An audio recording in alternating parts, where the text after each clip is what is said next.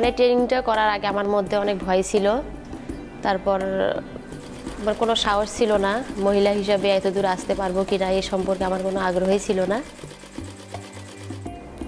সমস্যা, আমি যখন ট্রেনিংয়ের আগে থেকে আমাদের লাইনে দাঁড় করানো হয়েছে, তখন একটা অপারেটর যদি কাজের হিসাব করতে বলতো আমার যে আমি এই জায়গায় কত পিস কাজ করতে পারবো, কি করতে পারবো, আমি বলতে পারতাম না। তারপর কাটিং থেকে কিভাবে কাজটা আসে ওইটাও বলতে পারতাম না, ওর কত পিস কাজ করা লাগবে ওইটাও বলতে পারতাম না। এই ট্রেনিংটা করার আগে ইনপুট আউটপুটের হিসাব, লাইনের ব্যালেন্স সম্পর্কে জানতাম না, লাইনের যে নিয়মকানুনগুলো আছে, সুপারভাইজারের দায়িত্ব কর্তব্য কী কী এগুলো সম্পর্কে জানতাম না। কারণ গুরুত্বপূর্ণ এরকম আসে যে দেখা যাচ্ছে ফিমেল সুপারভাইজার যখন হবে তখন তার ফ্যামিলিগত দিক থেকে অনেক ধরনের বাধা আসে। যেমন হাজব্যান্ড থাকলে হাজব্যান্ড বলবে যে না সুপারভাইজার করা যাবে না, বা ফ্যামিলি ফাদার মাদার যা আছে ওনারা বলবে যে না করতে পারবে না।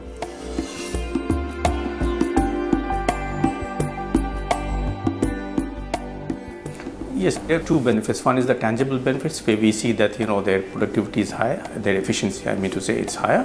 And the other most important thing is the confidence, which reflects in their body language, which reflects in their face, which reflects the way they talk also. And it's very important to have good level of communication between the workers and the mid-level. So this program, it's helping our organization to become a better place to work. এই ট্রেনিংটা করার কারণে মনে করেন যে সাহস আরো হয়ে যাবে।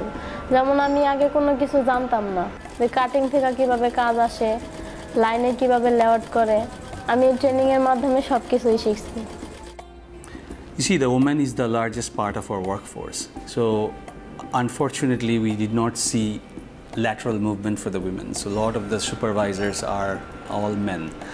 So we wanted the women to have a good balance in the management chain as well.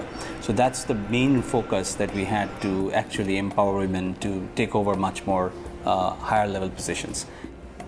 আরেকটু উৎসাহিত হয়ে লাভ হচ্ছে সত্যি, এটা তো জানাই যাচ্ছে, কারণ আপনার ইউলাইনের যে একটা মেয়ে দাঁড়াইছে, ওরা তো আমাদের দেখেই ও উৎসাহিত হয়েছে, কারণ ও যখন একজন হয়েছে ওর দেখায় আরেকজন হবে, এভাবেই আস্তে আস্তে বাড়বে। ট্রেনিং থেকে লাভ পেয়েছে, কাজের সময় অনেক সময় খারাপ লাগে, আবার এটা কিভাবে কি করলে খারাপটা দূর হয়ে যাবে, আবার শরীরে কতক সময় একঘেয়েমি লেগে যায়, ব্যায়ামের মাধ্যমে এটা শিখছি। আবার ইফিসিয়েন্সি কীভাবে বার করে এটা শিখছি।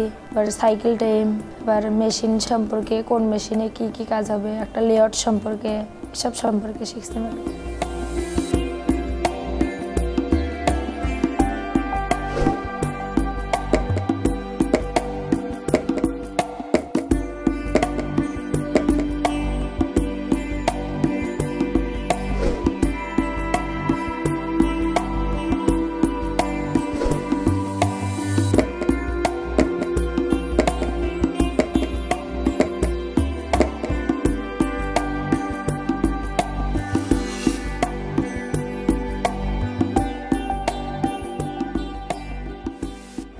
কারণ এখানে পরিবর্তন আসছে এটাই যে ওনারা আমার নিয়ে অনেক গর্ব করে, কারণ আমি একটা মেয়ে হয় কীভাবে একটা লাইনে 30 জন 35 জন 40 জন লোক অ্যারেঞ্জ করে কীভাবে কাজ করে, তাদের সাথে কেমনভাবে কাজ করি, কারণ আমি তো একা, আর ওরা তো আরও 50 জন বা পাশের ওরা সবাই। আমার স্বামী আমার নিয়ে অনেক গর্ব করে, কারণ তুমি একটা মেয়ে হয়ে কীভাবে 15-16 হাজার টাকা ইনকাম করো, এটাই তো আমার অনেক গর্ব।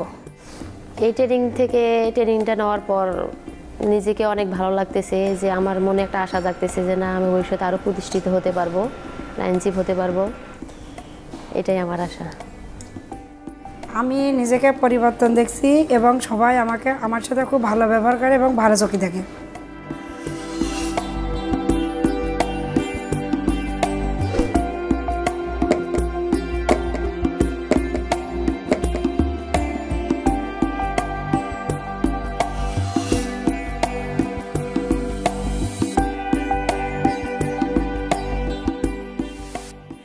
IFC designed a work progression and productivity toolkit training to address a gap in the market.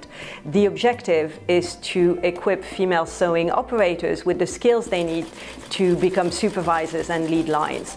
Our impact evaluation shows an average 5% efficiency increase on the lines where the trainees became supervisors, and that's really significant. It also shows that when factories change their behavior and promote women, it translates into business benefits for everyone. সবারই তো ইচ্ছা আছে উপরে ওঠার। আমি আস্তে আস্তে মনে করেন এখন বর্তমানে সুপারভাইজার আছি, ভবিষ্যতে লাইন চিফ হবো, তারপরে পিএম, তারপর পিএম। আমি চাচ্ছি মহিলারা একদম টপ লেভেল পর্যন্ত চলে যাবে। ওরা স্টার্ট করছে ওয়ার্কার থেকে, লাইন চিফ হবে, সুপারভাইজার হবে, ইনচার্জ হবে, পিএম হবে, একদম টপ লেভেল।